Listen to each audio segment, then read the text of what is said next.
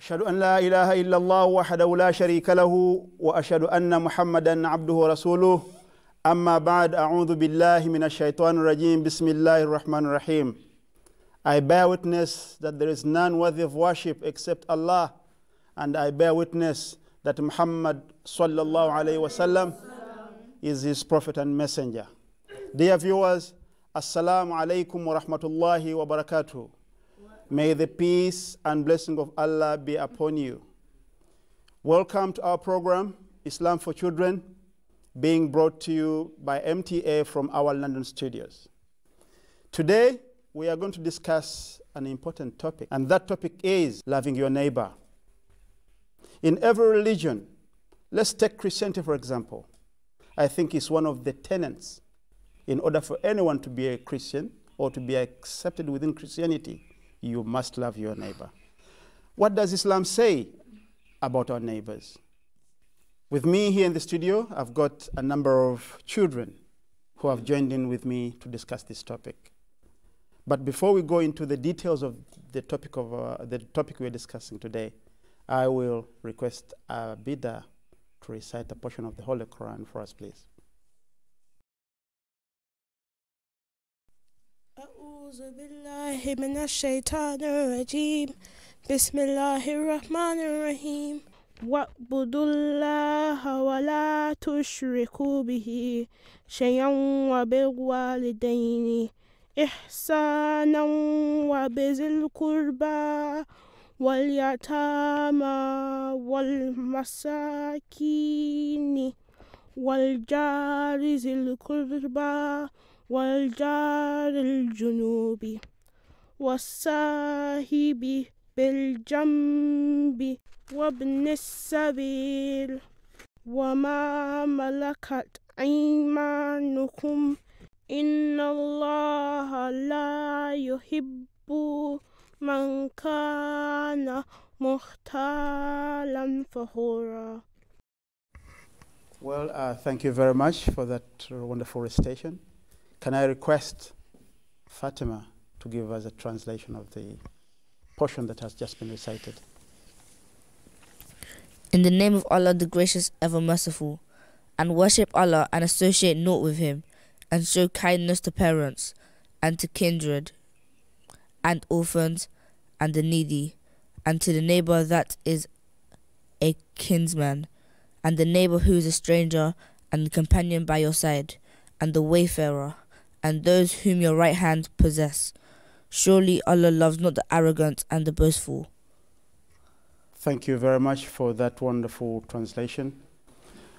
And of course, having listened to the Quran itself, I would love to have also a hadith, sayings of the Holy Prophet ﷺ. This is Islam for Children, and the main sources for our teachings or for Islam, primarily it is the Quran itself, then it is the sayings of the Holy Prophet ﷺ and his Sunnah. Now I'm going to request Amatul to recite a hadith for us. Amatul, can you recite the hadith, please? اللهم صل على محمد وعلى آل محمد كما صليت على إبراهيم وعلى آل إبراهيم إنك حميد مجيد. اللهم بارك على محمد وعلى آل محمد كما باركت على إبراهيم وعلى آل إبراهيم إنك حميد مجيد.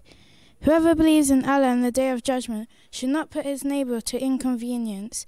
Whoever believes in Allah and the Day of Judgment should treat his guests with respect. Whoever believes in Allah and the Day of Judgment should only say that which is good or else remain quiet.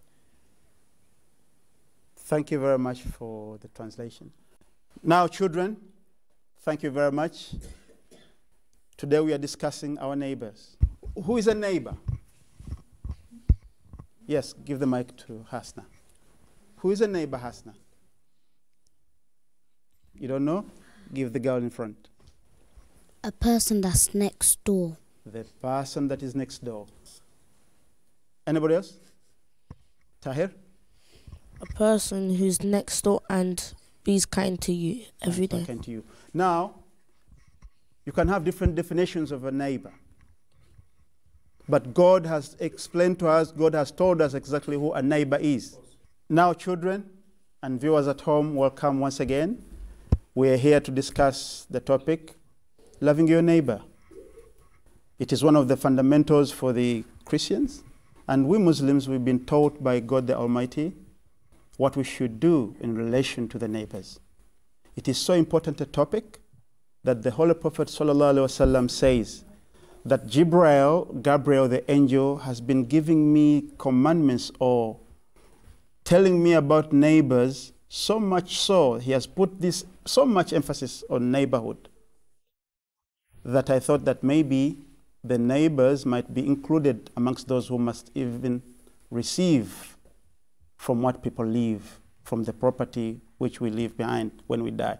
They might be included within the will. Neighbors are your brothers and sisters in the house.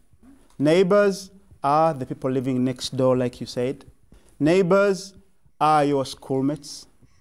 Neighbors, if I expand it a bit further, are not only your classmate or your schoolmate, but even those schools around you. They're your neighbors. We share a common purpose, don't we? But it's so bad that in your schools, sometimes even the police has to be there when you are getting out of school in case you attack each other. Neighbors, we have to treat them nicely. We don't have to fight them.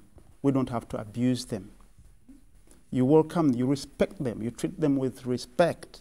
Now, the Quran has explained that even somebody who's just walking, a wayfarer, somebody you don't know, you meet in the road, someone you meet on the bus on your way to school, if you use buses, someone you meet on the train, whether you're going to school or elsewhere. Once you are sharing that journey, it becomes your neighbor. You are flying anywhere, someone sits next to you on the plane, that's your neighbor. You are in your schools, person sitting next to you is your neighbor. And even those in other classrooms, they're your neighbor. Neighborhood starts there. That's the beauty of Islam. It starts from the home environment, that your brother and sister is your neighbor. Your mom is your neighbor, your dad is your neighbor. Your next door neighbor is your neighbor. Then it goes on and on, it expands. The circle grows wider and wider. The world today, it has become a global village. We now have to live together in a society, in one society.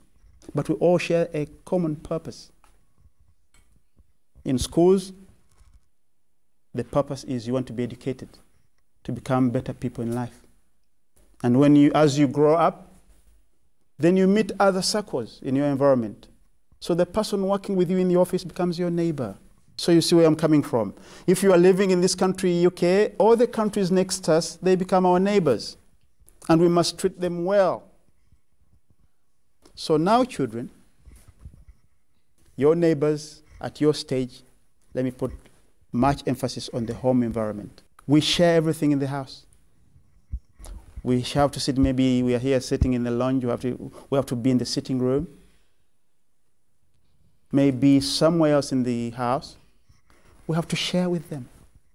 Once you begin to share with your brothers and sisters within the house, then you can walk out and then share with others who are outside your house. And if you are good to your brothers and sisters, you will be good to the neighbors. The parents will even let you go out to those neighbors if they are good. And it happens. Doesn't it happen? Thank you very much. You were all telling me that you have friends in your neighborhood. You love your neighbors, don't you? Do you love your neighbors only and you don't love those who sit with you in your school? Or you love them as well? You love them because they are your neighbors. You have to move with them. You have to study with them. You have to live with your neighbors. Now, children, the Quran puts it a bit higher. The bar is raised up a bit for us. It can be easy to be friends with those who study in your school. It can be easy to be okay with those who live near you. But it's the most difficult thing is to come in terms with somebody you don't know, a stranger. You come to a mosque, for example. We all go to mosques, don't we? And once you're in the mosque, what happens there? we stand next to each other, don't we? In the mosque. So when you are praying, that person next to you becomes your neighbor. And there is a way you must treat them. You have to behave good. But if your background from the homes we live in, if we don't behave well, your habits are going to show. You can't hide them. Habits are very, very strange, especially with kids. You can't hide your habits. So I'm requesting you politely. As I'm teaching you, I'm praying for you as well. Love your neighbors. And the first ones are those within your household.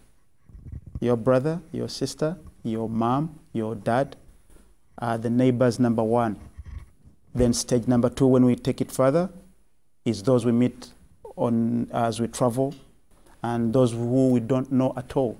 They are all our neighbors. All human beings in that sense, it means they are our neighbors, and we have to work with them, we have to be with them, we have to share with them. Now, viewers at home, thank you very much for following our program. We hope you are enjoying our programs. Please stay tuned. We've been discussing the topic, loving your neighbor. Now, viewers at home, thank you very much for watching. And I thank everyone here in the studio who has joined in with me to discuss today's topic, which is loving your neighbor. Now, before we carry on with our topic, I would like to ask those who are watching, I've got a quiz for you. And the quiz is, in the hadith of the Holy Prophet Muhammad sallallahu alaihi wasallam, and this hadith is narrated by Abu Huraira radiallahu ta'ala anhu. He says that he had this hadith from the Holy Prophet Muhammad sallallahu alaihi wasallam himself. The Prophet said, I testify in the name of God, he does not believe. I testify in the name of God, he does not believe. He said it another time, a third time. I testify in the name of God, he does not believe. The Holy Prophet Muhammad sallallahu alaihi wasallam was asked by the people who were around him that, O Prophet of God, who is that who does not believe? He gave an answer. Keep watching. The answer to that question will come at the end of our program. Thanks for watching, and I hope maybe we get the answer from the audience as well. Thank you very much. The answers will be reviewed at the end of the program. Now, we move on with our discussion today, loving your neighbor. I'm trying to explain this a little bit more, loving your neighbor. The Prophet Muhammad sallallahu alaihi wasallam, as he lived in Medina, he was not receiving good treatment from his neighbors. Yet for him, his response was a good response. He was treating them well. He did not treat badness with badness. Instead, it was with goodness. And I'm going to tell you something that happened, and it's very, very amazing. There was this lady in Medina who used to throw rubbish. And remember, he used to put stumbling blocks in the way of the Prophet ﷺ. And then another one, there are two ladies, but I want to tell you about the second one because you've heard so much about the first one. Now I want you to learn about another one, who I think maybe might be new for some of you here. The lady was walking into Mecca. But before she walked into the city, she was told that, be careful, when you get into that city, there is a man who is a magician. Stay away from him. You can get his spell. He can put his spell on you. And then the lady, as she was walking into the city, she met the Holy Prophet, incidentally. She was carrying the luggage. The Prophet took the luggage of her and carried the luggage for her up to the city, and then took her where she was going. After entering the house, slightly before the destination. She said, I've been told there's a man in this city. That man is very dangerous. He's a sorcerer, he's a magician. He can cast spell on you. He's a bad man. Do you know who he is? Do you know where he lives? The Prophet ﷺ just smiled and just cried the Lord for the lady. But as he put the Lord down at the end of the journey, he gave the answer to the lady. Say, you remember you asked me a question on our way here, who the sorcerer was, who the magician was in this city, Medina. That man is me. And then this won over the heart of the lady herself. Now, from Mecca, the Prophet ﷺ went to Medina. And the persecution and the suffering also followed. But around him, he lived with Jews, he lived with Christians. And again, when he was facing trouble in Mecca before moving to Medina, his neighbors, who were not Muslims, they're Christians, in Africa, where most of us come from, they welcomed him as they were being persecuted. And in Medina, he came. Who welcomed him in Medina? There were even Christians. The Jews and the Muslims, they lived together in peace. And I think that is another example that we can live together in peace without any trouble. So whether you are in your schools or anywhere you go in life, you're going to meet people with different beliefs, different faiths. But interfaith is so important. We are all the same. We all believe in God. It's just a question of how do you believe in that God. But we can coexist. We can live together without discrimination. So I request most of you who are here, inshallah, to watch your neighbors, to look out for your neighbors, to help your neighbors, those you know and those who you know, whom you don't know at all. Now, children, we are discussing the topic about our neighbors, about loving our neighbors. Everybody of you here knows now who our neighbors are. Now, I'm going to tell you a little story regarding the treatment of neighbors. And that story is not from me. I don't make up stories. I enjoy what the Prophet ﷺ said. So this story is from the sayings of the whole Prophet Muhammad ﷺ. And the story is, one time, people went for Hajj. And in that group of those people who went for Hajj, there was this saint, this good person of Allah, who used to receive revelation from Allah. He could get dreams. And his dreams were becoming true dreams. So he saw in a dream as he was performing his Hajj that all the people who came for Hajj this year, their Hajj has not been accepted. And he was amongst them.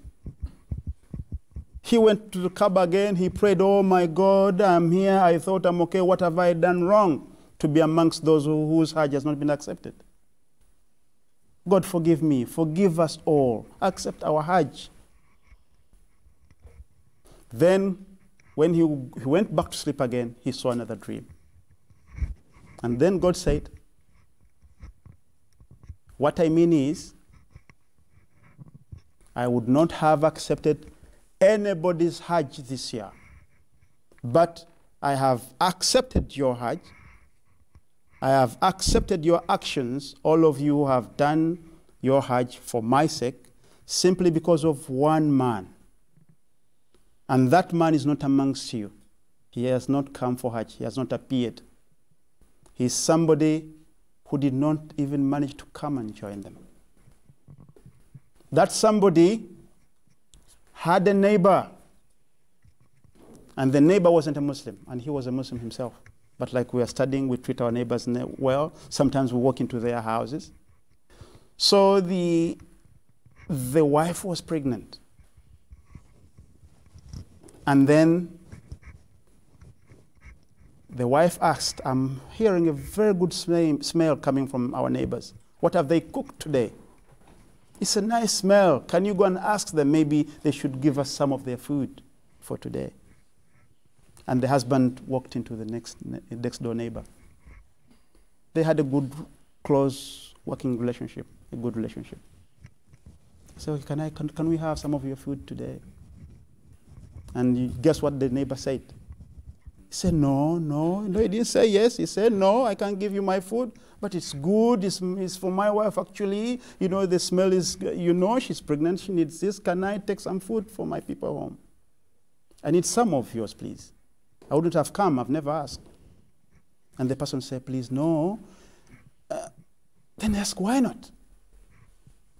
And he said, no, this food, I know you're a Muslim. You are my neighbor. It's not halal for you. What happened was, as I was walking along the bush, I found a dead animal, brought it home, and I cooked it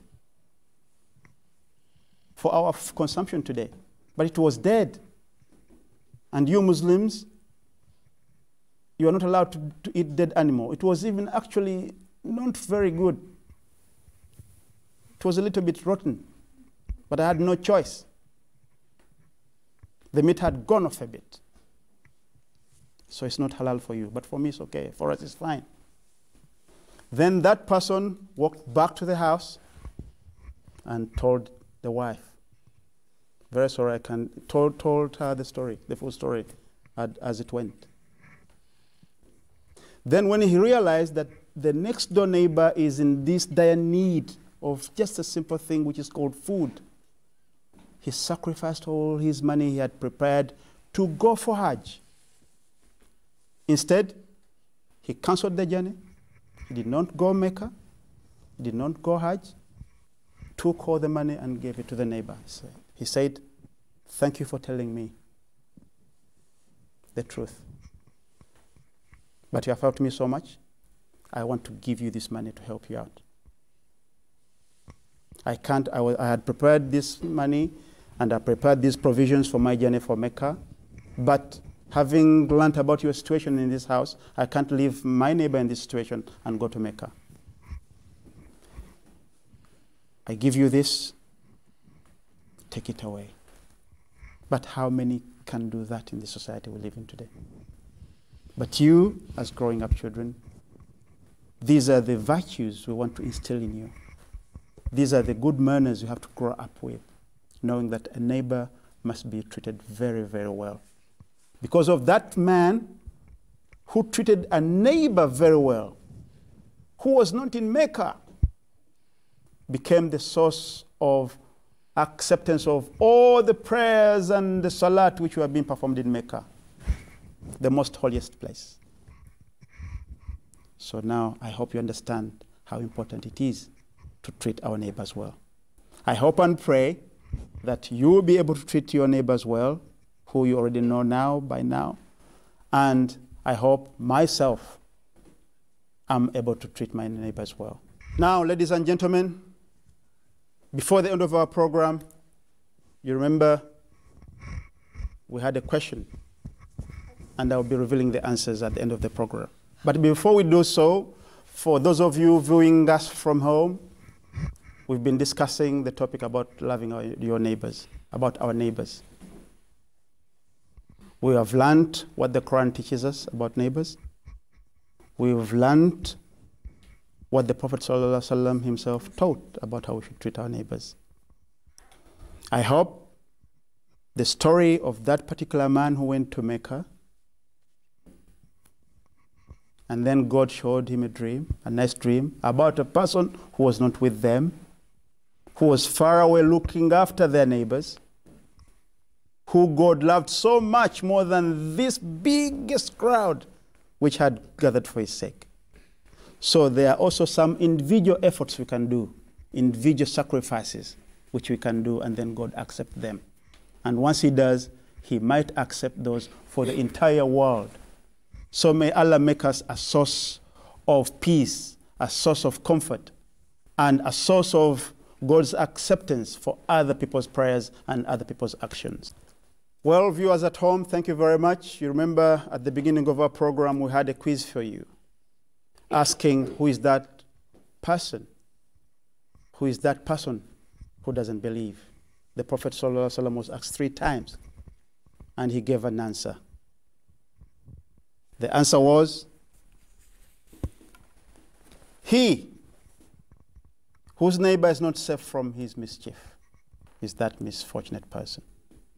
Well, everybody who has participated in this program, thank you very much. Thanks for watching. Thanks for your good answers. And those of you who recited, who translated, and those working in the background, we thank you very much for all your efforts and all your sacrifices you've done for the sake of Allah. Today we've been studying and been discussing about loving your neighbor. The Prophet Sallallahu Alaihi Wasallam has taught us not to be mischievous to our neighbors, not to be bad to our neighbors. You remember, he was asked 3 times, who is that? Who is that? And he said, he whose neighbor is not safe.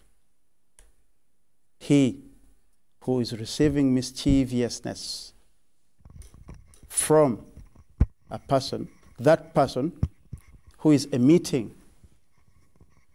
bad stuff to their neighbors, those who are harming their neighbors, they are very misfortunate.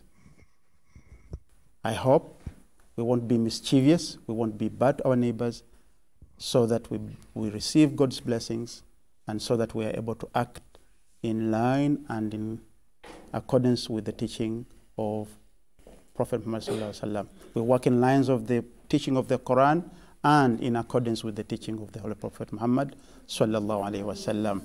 Well, viewers, that's all we have time for today. You have been watching Islam for Children, being presented from MTA Studio in London. We've been discussing neighbors. We can't carry on with our program, unfortunately, but inshallah in future we might continue on the same topic, or other aspects of the same topic could be discussed. And please join us again, inshallah, on the same program. Thank you for watching. May peace and blessings of Allah be upon you all. Assalamu alaikum wa rahmatullahi wa barakatuh. We hope we see you again. Thanks for watching. Jazakumullahu khair.